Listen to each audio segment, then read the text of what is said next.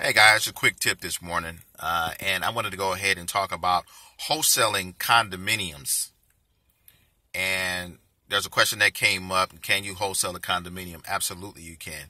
You just have to make sure the spread is there. Number one, you don't want an outrageous association fee.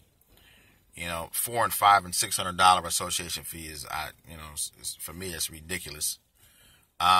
Number one. Number two, you want to make sure that that complex is primarily owner occupied, because if it's not, you may run into some issues with lenders that are looking to lend. Some of them, many of them, will shun away and shy away from a complex that is primarily renters.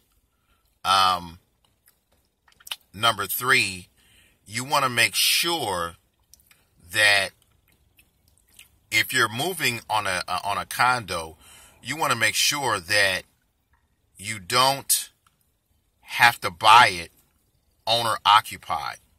In other words, you want to make sure that as an investor, you're able to go ahead, buy the deal, fix up the property, turn around and resell it to an owner occupant. You just got to know some things up front. And so let's go through a scenario. Let's say, for instance, you come across a 3-bedroom, 2-bath condo complex for $100,000. Association fee is $250. That's pretty standard. But you come across an owner that is struggling. They've just lost their job, and they're a couple of months behind on their association fees. So they're motivated. You also find out that those condo complexes, they're worth $100,000, but this particular one, there's a loan on it of $35,000. Very good scenario. So the owner will sell you his or her condo for $40,000. Let's also assume that they are behind, let's say they're behind $2,200 in payments and penalties and fees and that type of thing. That's just a number that I pulled out of thin air. So $40,000 plus $2,200 would be $42,000 total. Now remember, that particular condo was worth $100,000. So you have enough of a spread there where you can wholesale that deal to an investor or to a potential cash buyer. Condos can be very attractive, but you just have to know some things up front. Be careful that you don't get stuck in the condo either, or get stuck in that deal.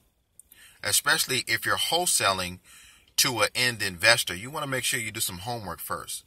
Because chances are, if you're wholesaling to an investor, you want to make sure that you continue to keep that relationship going. You want to find out some things about that condo complex. You want to make sure that, they're not, that particular condo is in an association that actually handles their business.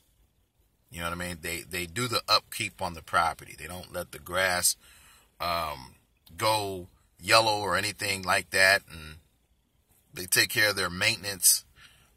They paint the property, that type of thing. I mean, they're collecting association fee for a reason. You just got to make sure that the association is on the up and up, and you'll be fine.